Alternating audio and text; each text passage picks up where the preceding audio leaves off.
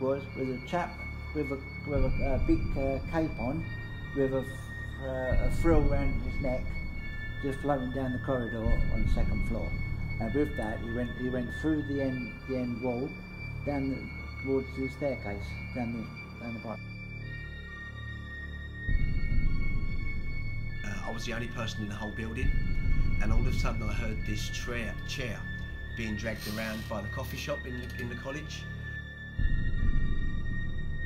And it really sort of spooked me out, because I was the only one in the building, and that noise is a distinctive noise. You know it's a chair being dragged across, so that quite spooked me out.